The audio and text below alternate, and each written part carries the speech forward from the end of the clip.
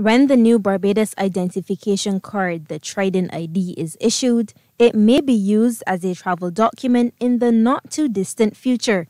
That's according to Minister of Industry, Innovation, Science and Technology, Davison Ishmael, who says the development is in its early stages. That is the proposal. We have ensured that even as we sought to introduce this new ID, that we expanded its usability. It's not just really about authenticating who you are anymore. It's about being able to use that card in many different spheres. And one of those spheres that people like to use their various documents is for travel. If we're going to be doing all of this to upgrade ID cards, we should try to ensure that we comply with as many international travel regulations and standards as possible so that the card can eventually be used as a travel document.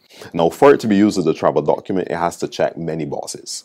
The new ID card now complies with the International Civil Aviation Organization standards, but there is still work to be done before it can be used for travel. Now, the long-term plan is that we will engage not only our CARICOM community, but also the international community, our source partners, the USA, UK, Canada, etc., wherever Bajans will go in the world. We now have to have those conversations with them so that they accept the card as a travel document. So we've done our part in terms of ensuring that it complies with international civil aviation standards and that it can be used as a travel document, but it's now really for those other conversations to take place.